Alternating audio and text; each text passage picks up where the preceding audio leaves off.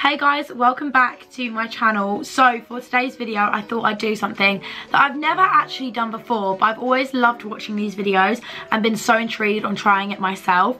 So for today's video I'm going to be doing the expensive versus drugstore makeup. So I bought some expensive makeup and also some drugstore makeup, and we're going to be putting them to the ultimate test to see which makeup is better. Is it drugstore or is it like expensive makeup? It's getting closer to midnight. I try to get closer to you.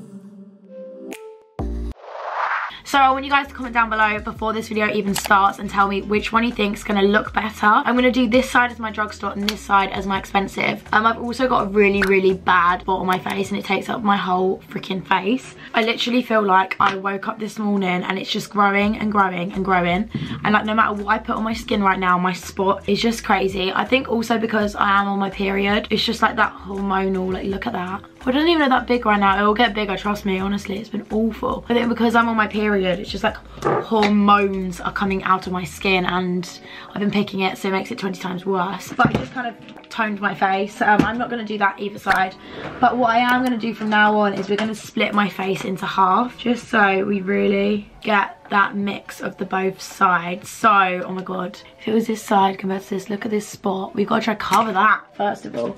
But first off, I'm going to be taking two different moisturizers. We've got this, which is literally £2, I'm pretty sure, and this, which is at about £70. First of all, let's go in with the Tatcha. To be fair, I use both. I personally really don't like this as much as a base as I do with the Nivea soft cream. I've always used Nivea soft cream, and especially when I get my makeup done, no makeup artist will ever use Tatcha on you. Rather, they always use Nivea soft cream on you, which I just think is actually very crazy to me, because obviously you think they'd use a more expensive one because it's better, but no, they all swear by this one. So we've got to put it to the test. For me, just from like the texture, this definitely gives you more of a nice moisture. This kind of feels a bit more like, I don't know, not as nice as here. This feels like a baby's bottom more than this wouldn't, but obviously that's just from a moisturizer. It's also how it holds with makeup, because I know that's a big thing for people. So I don't actually think I have the e.l.f. grip primer. Oh, we've got something similar. Okay, for primers, we're going to go with the ultimate test between the e.l.f. This is the Mint Melt Cooling Face Primer, and this one is the Milk Makeup one. I don't think the prices are that big difference, but this is kind of more like a higher end more than the e.l.f. Cosmetics. I actually love e.l.f. and I think it's a really good brand. But I've got some primer. I'm going to just kind of put this everywhere. First of all, the consistency of this is actually quite nice and it is definitely cooling. I love the smell of the mint, so I'm going to put that everywhere. And then this is actually like the ultimate test, because these two are meant to be like just as good as each other. Like people compare the e.l.f. to the Milk and say they're the exact same. So I'm going to go in with this Milk one and set that primer into place. So I've now primed either side on my face, and for me it's similar consistency so far. I don't really see the difference between these two, but I think once you put the makeup on, that's when you start seeing the difference. So for the makeup side of things, this is the Plumping Tinted Serum from L'Oreal. This one's like a big must have in my makeup artist bag. And then we've got the Iconic London Radiance Booster. So this is a quite used product of mine. I do personally love it. I don't have to take too much. That's kind of enough. And let's open this up, and let's just let's plop this on my face. Kind of just rubbing that in there. Right, let's grab, I don't know why I've even put a brush. Okay, I'm now gonna go in with the Tinted Plumping Serum from L'Oreal and just take this all across my face. I think this actually blends out so nicely, and if you just want that kind of like natural looking base where your skin still looks like skin, but it just gives that extra bit of, I don't know, like coverage, but also I think it gives a really nice colour to your skin that I definitely recommend. Then we're going to go in with this one, which is the Radiance Booster. Both of these two products kind of have a little bit of similar traits. I think they're really nice for like making skin look like skin. But yeah, I don't really see a major difference side to side. Like I think they look pretty much the same. The only difference is I've got a bigger spot this side. But yeah, the texture of them are pretty much the same, so I don't know why people would spend it on the Iconic London, but I do, because obviously I still like having some nicer higher end makeup. Mainly for me, the difference between them two is nothing. I actually think the L'Oreal is probably one of the best ones in the game. Okay, so I actually bought all of these makeup products as well from Boots. I literally go to Boots for all my drugstore makeup. I love Boots so much. Right, this is the L'Oreal, I'm not even trying to say that, something fillable more than concealer 24 hours. So for me, concealer is quite a big deal because I want this to cover my spots and just give that nice kind of like under eye look. Okay, so we're going to use that for this side.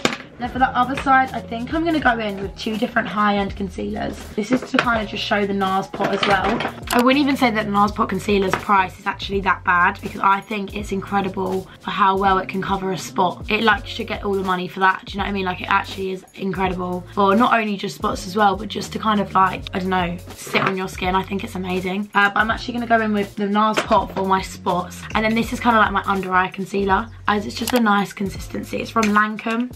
Which is obviously quite a higher end brand. So I'm gonna start off with this side with a beauty blender and we're just gonna blend this out. I mean, this concealer looks really nice. I've actually never used, wow. Covers my spot really well. I mean, the spot wasn't that obvious. Every time I conceal, I always go in after with a little bit of foundation brush just so it's not too harsh. I think that's really nice. Let's try this side. I think, honestly, you cannot tell the difference between the Lancome concealer and the L'Oreal. I just think the L'Oreal would not be able to kind of cover up the spot as much as the NARS pot can. That's the only difference I'd say for that. I'm going to kind of just take a little bit more and let that sink a little bit. I actually think that the other concealer is a little bit easier to blend. I think these two are a little bit more difficult. So, okay, so this is the difference at the moment. I just say this is a little bit more coverage, maybe because I put quite a bit more concealer on, though I wouldn't actually blame the products for that. So this is kind of the difference right now. I think there's like the slightest difference. I don't even think if I went out without this line over my face, people would know the difference. I think they're coming across literally the same. But I think we need to put something to the real goddamn test. And this is the Charlotte Tilbury contour stick versus the e.l.f. Halo Glow contour. You guys, I've seen it all over For You page. Oh my god, this has already been used? That's weird.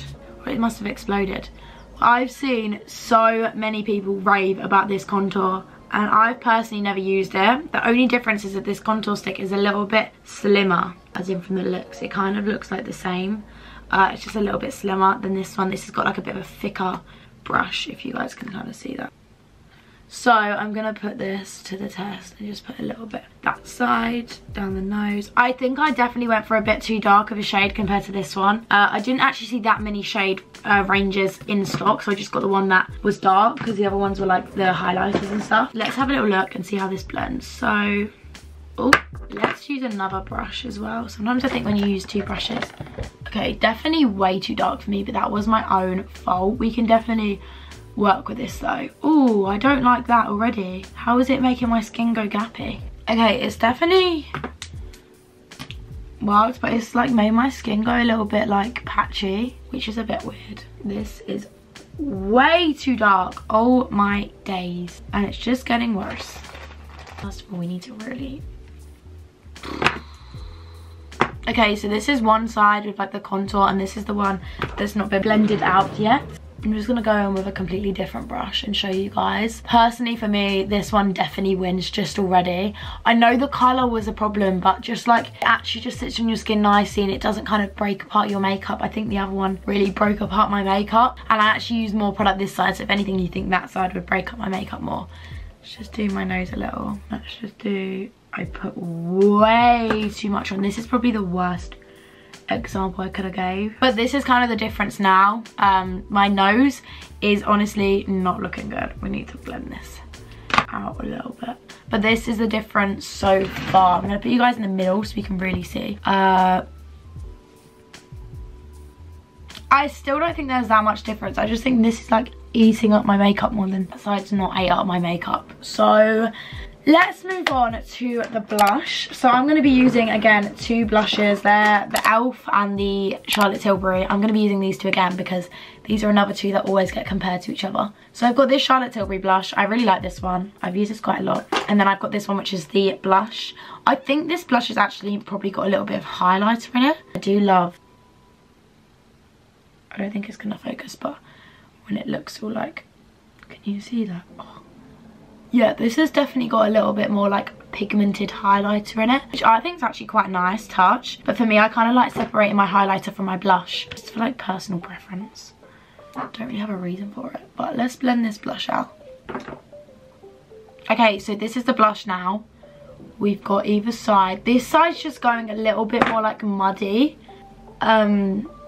I'm gonna just keep blending it out, but already like this side's just kind of kept a little bit more clean than this side. I think that contour ruined this side already, to be fair. Probably that was my mistake. But right, I'm gonna be using 2 different highlighters. So I've got the Milk Makeup highlighter, and then I've got the e.l.f. Halo Glow one. Don't think, again, this is like that much of a difference, but as in price range, but we're gonna try it. I don't actually like to put the Milk Makeup on with my face because I just think the roll-on's not really a good idea, but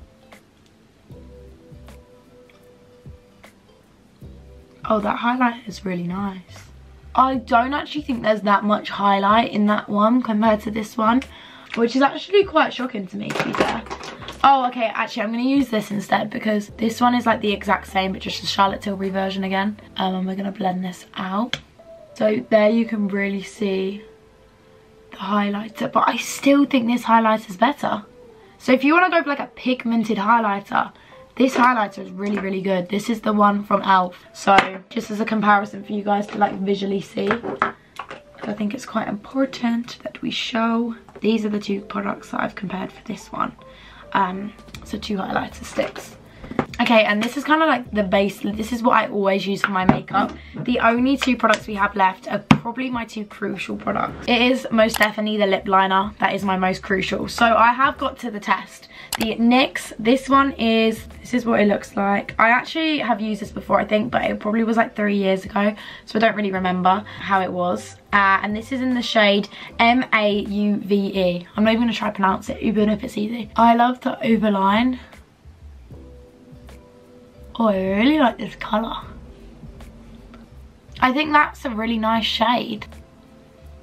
I really like that. Right, let's try this side.